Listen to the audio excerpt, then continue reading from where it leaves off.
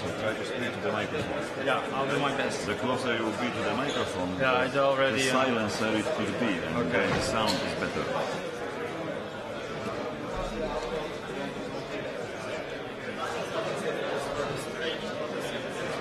This always starting so? Yeah, from the blender it is. Yeah, normally we don't start from blender. So I say it depends how much we have. Yeah, How complicated the scene is. and we have some lag still in the game. Sorry, I have to jump.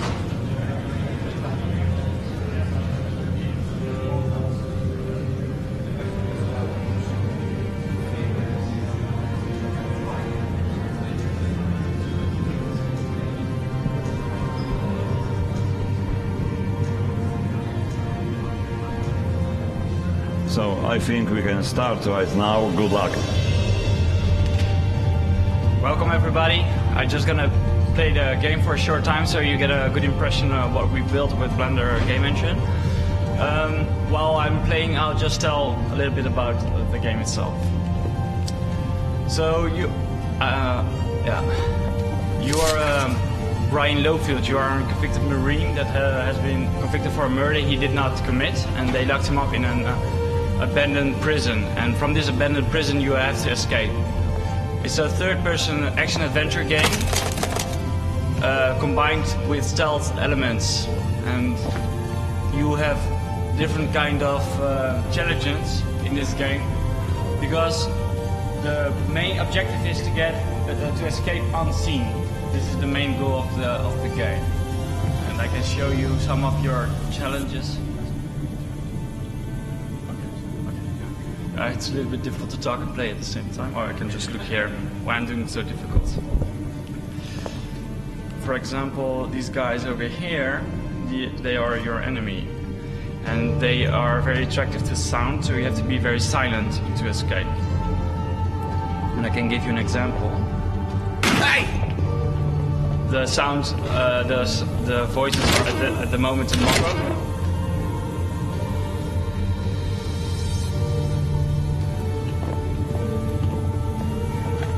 And you can play the game with the Xbox 360 controller or with your mouse and keyboard. And currently we're also working on the Ouija controller support. And we have been working on this game for 2 years now. With a team about 6 to 9 people. And we're in beta currently, and in November we want to go into alpha, and we want to release in December 22.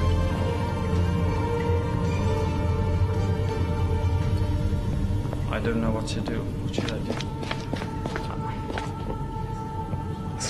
You see that sometimes we still have a lag. At the moment we have a lag in this level. We did something wrong, I think, with the logic. We're still trying to fix it. So you have these kind of challenges, door locks, typically gameplay elements. So I need to get out. I need a key, I guess. Oh, what's that?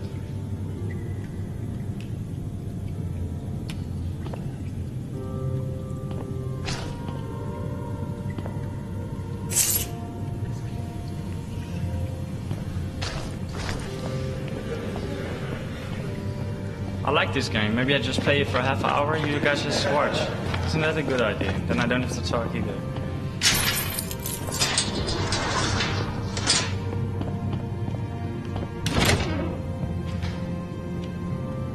Yeah, these are the kind of things that we still need to fix, camera glitches and other stuff.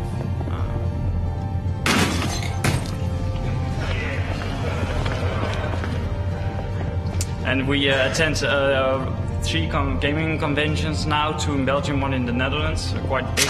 First Look, Facts and Gameforce. You have your inventory to see what you collected. It's a soap. Bend over. I picked up the picture of his daughter. Temporarily, this is a placeholder. So yeah, this is what we've done and what we achieved till now with Blender Game Engine. And I'm quite happy with the result. We still can improve it a lot, but yeah, we really want to wrap it up now and thinking of the release. So I'm just gonna quit it now.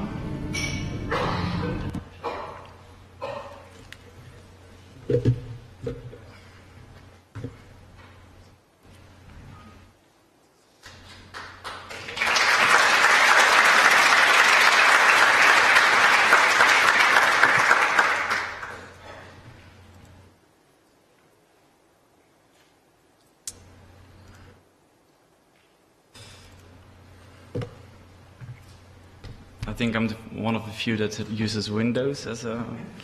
Sorry, guys.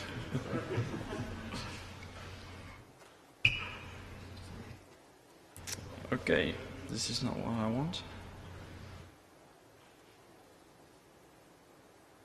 Come on.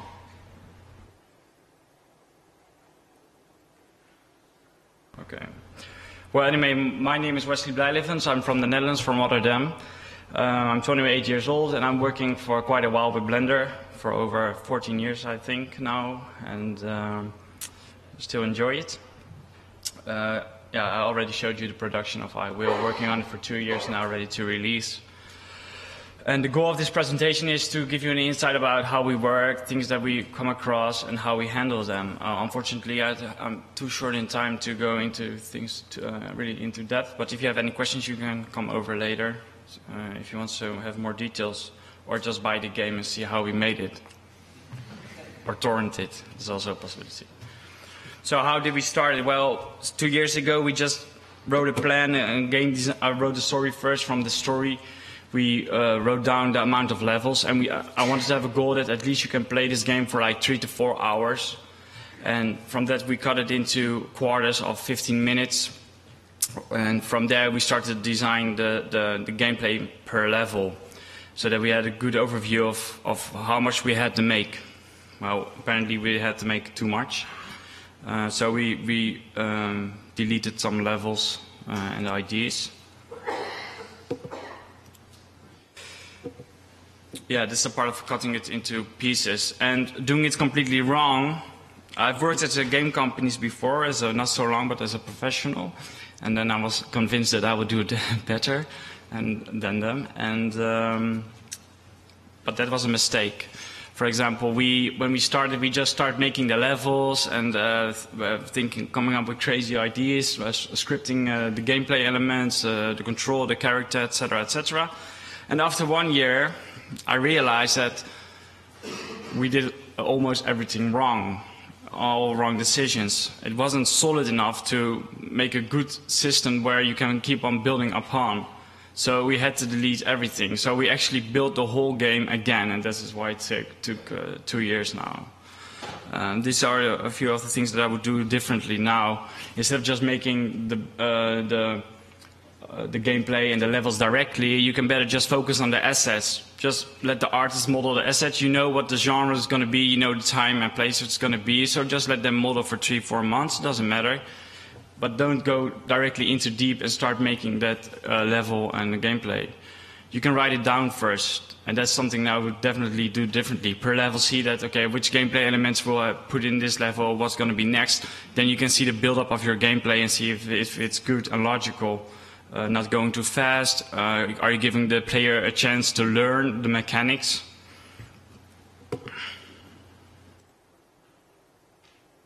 So we have quite some assets, and what we do is we make packages of assets.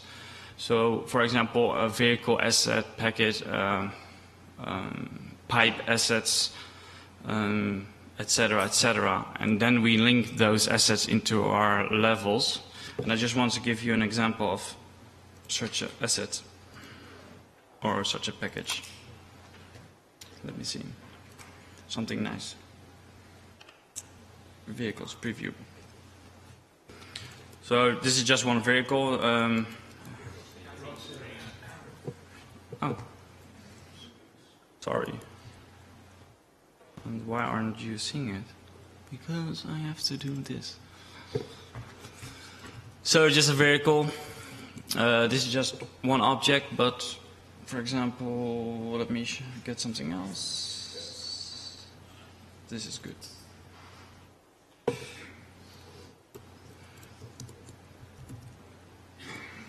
Loading the shaded mode down. Here you can see the packages. So everything that is for the outdoor environments, we just put them together, see what fits together, and from there we link them into the blend files.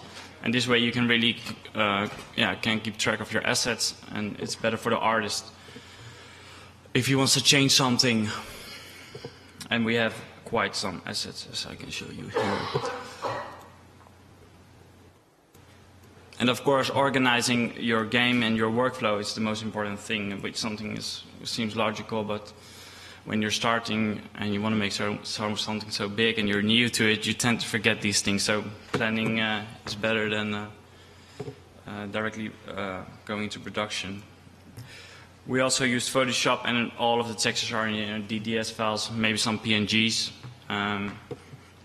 because that's the best for the game. And if we can make another game, the next chapter, then we want to use Krita so that the whole game becomes open source, and also by coincidence developed by Dutch people, which is extra cool, I think.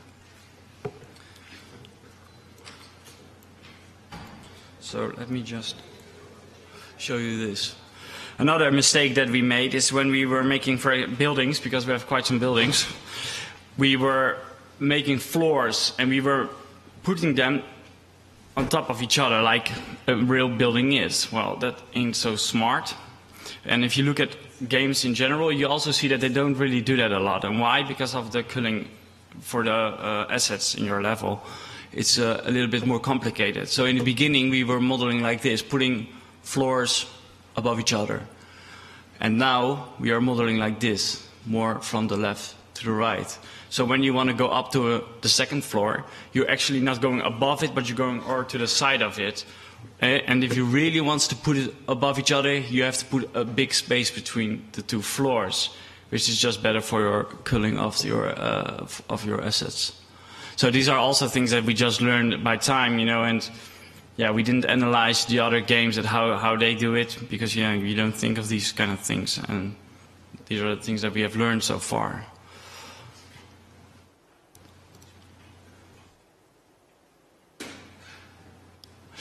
Yeah, another thing in Blender is the logic bricks. They're nice for if you don't know how to program, you can make some funny things with it, but really in a production like this, you don't want to work with the logic bricks. So we try to avoid them as much as possible. And we really make use of properties a lot, because it just makes it more solid, less buggy, and we are more in control. And I'm going to show you right now what I mean.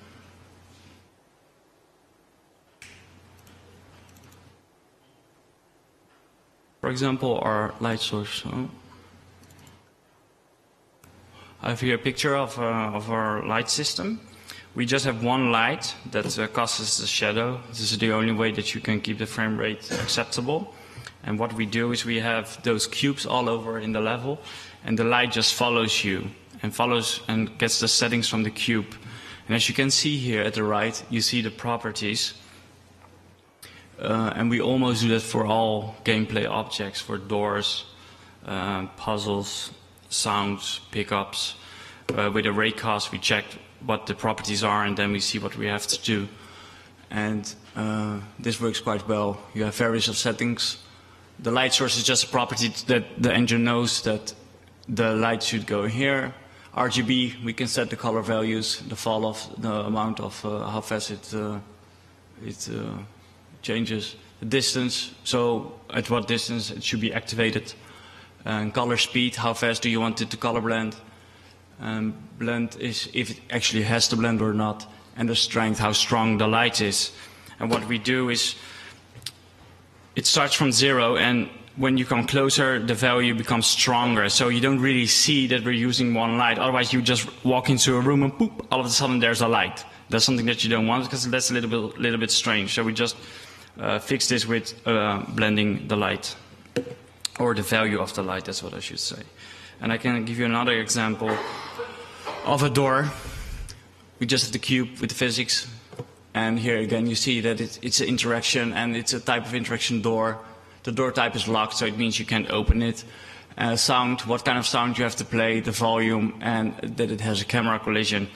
And this really works well in Blender, because your system becomes much more solid. Then you don't, if you do this with logic bricks, you have to check, am I using a keyboard, am I using a mouse? There's all things that you don't want to do. So this is really one of the best ways to fix that. Same goes for sound. I can show you the last one. It's the floor. We just tell it has a ground collision. The material and a tile, and we can put anything there. But we have in the sound system, we have crazy amount of sounds that it knows how to play the sound when you're walking on a certain surface.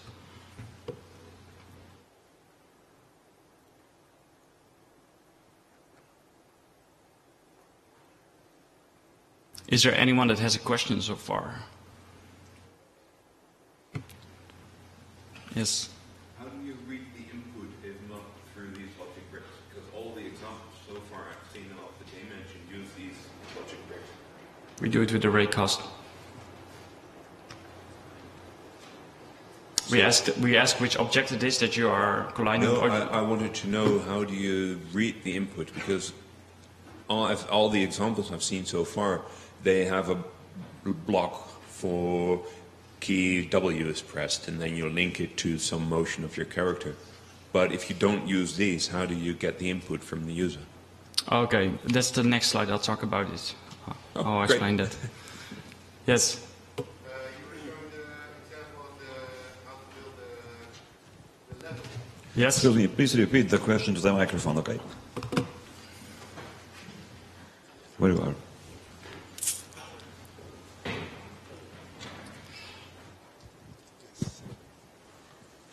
You were doing the level design. You were not putting the floors above each other, but next to each other, more or less. That was for the overview, to keep a good overview of the level? No, for the culling. It culls better the assets away. Because the culling doesn't like it when there's not enough space between it. He doesn't know what to do. Ah, okay. Yeah. I don't know if it's really something in Blender or in general, but you see, and I pay attention especially to the PlayStation 2 generation games that they almost don't do it, built above each other. And another thing is with the light example, it's also easier for us when we just keep everything straight, because if a light has to go one floor above, we also have to check that, yeah, is it not too high, not too low? Is it really that room that the light has to go through? So that is an advantage for us to work like this. So it's more creating space in the environment to keep the calculations down, let's say. Yeah, to actually give the engine a chance to handle it better. That's what it's all about. Yeah. Thank you. You're welcome. No questions any further? I see another hand raised. Just two then, because I'm a little bit short of time. What was your motivation to go with the Blender game engine? Because I love Blender.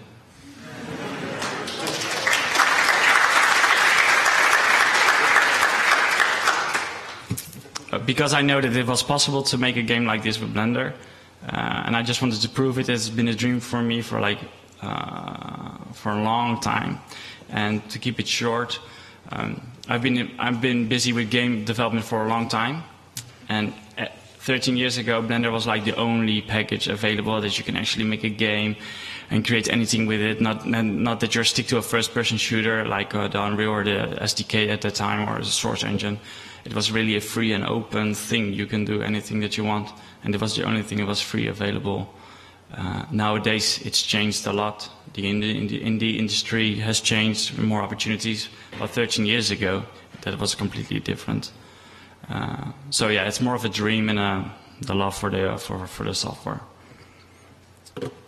No questions? Okay. Yeah.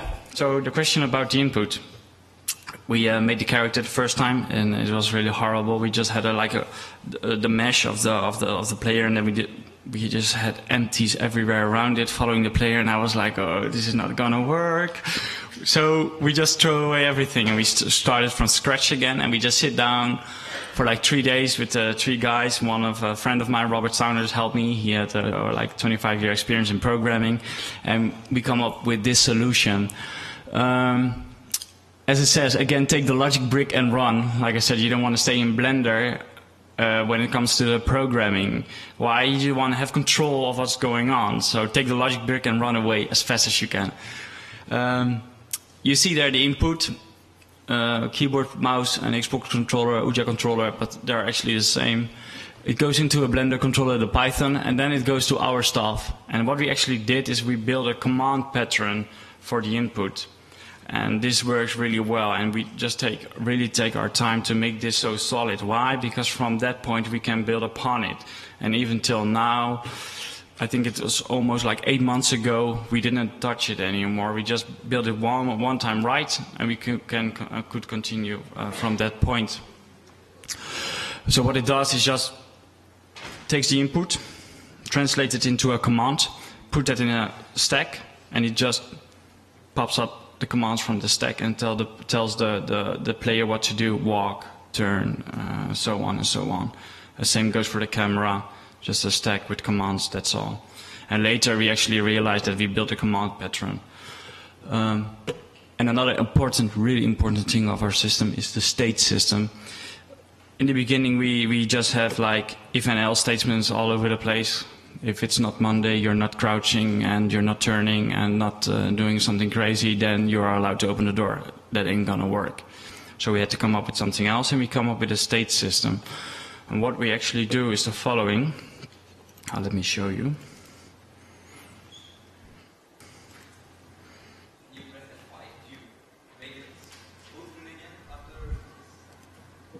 Well, sorry, what do you mean? Can you, when you go back to your sheet, can you press F5 to make it? Sure, yeah, sure, thanks, yeah.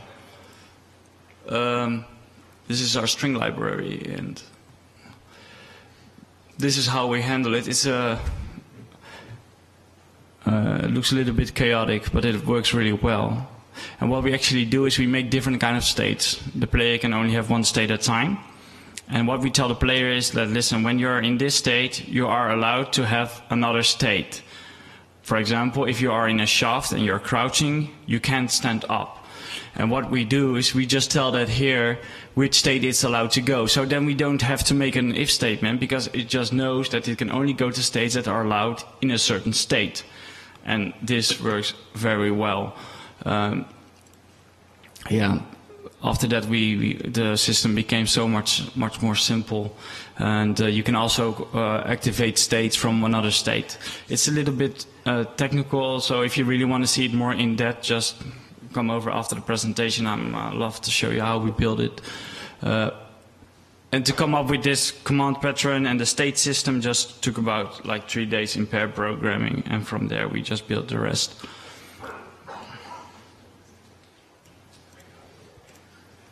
And then I have to press F5. F5 you said? F3? Just press every F that you have. So the new refactored system is our AI system. You just saw the guard. We don't use a navigation mask in Blender. Why? Because we want to have control again. I really don't like it that it's not full screen. I'm so sorry. Stupid. I should go to Linux, not stay with Windows. This is my punishment. As you can see here on the screen, you see certain waypoints, and we use the A-star algorithm to build a path for the enemies. And the enemy can actually also put a new waypoint in the level in real time. For example, when you're kicking somewhere, making sound, he just put a waypoint there and build a path to it, so he comes to see and check what you're doing. Because sound is also an important thing of our one of our game mechanics. And we have different enemies like dogs, cameras, and helicopters. And we are building an enemy manager so that there is an overall manager that knows what the player is doing, what's going on. And then the enemy manager can start making new situations. For example, when you're kicking somewhere, he can send a guard, tell another guard that, listen, that he needs some help, go there, check what's going on. Or the dog is barking, then the enemy state manager knows that the dog has discovered something, warns the guards, the two nearest guards can go there, etc., etc. So that's really nice, and it's really becoming an advanced system. It's an enemy, it's a state pattern that they built. I didn't make the AI system, so I don't know 100% in depth how it works. And also crazy stuff like that they can walk on the stairs. You know, for us that's really nice when they can do it, when they achieve it. That's nice.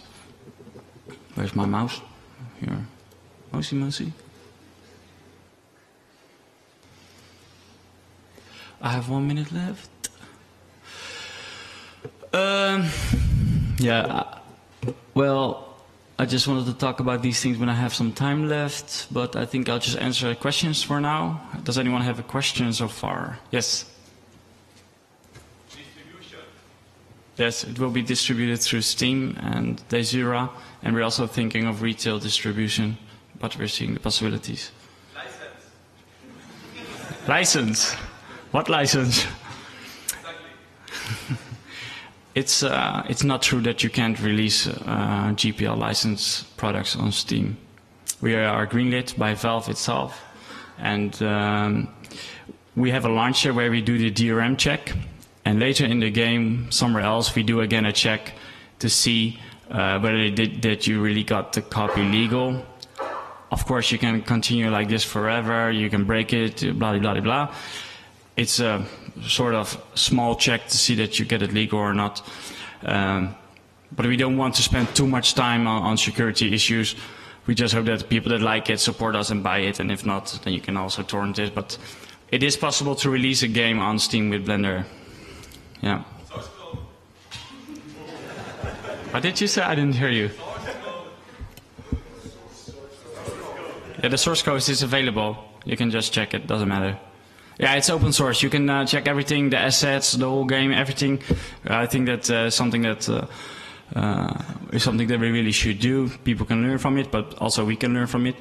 Unfortunately, we do not have enough time to refactor everything because there is some ugly code in it. But we hope that if we sell enough, we can make another game and we'll make a better system. And at the end, we want to see that we can make some sort of template that we can give back to the community. So that you can easily also make your own games with this system. A last thing that I want us to show is that we also did motion capture. There's so much to tell. It was the School of Art and Design in Rotterdam supported us to do the motion capture. We're really thankful for that because everybody was nagging about the animations. And we recorded the motion capture, put it into Motion Builder, and then later we cleaned it up in Blender with a script that was somewhere on blenderartist.org, and that's how we got the motion capture into Blender. We also shared the motion capture data on the Blender Arts forum. You can download it if you like. We are finished. Thank you.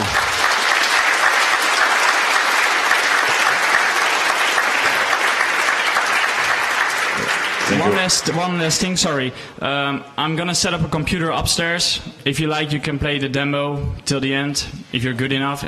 Thank you, guys.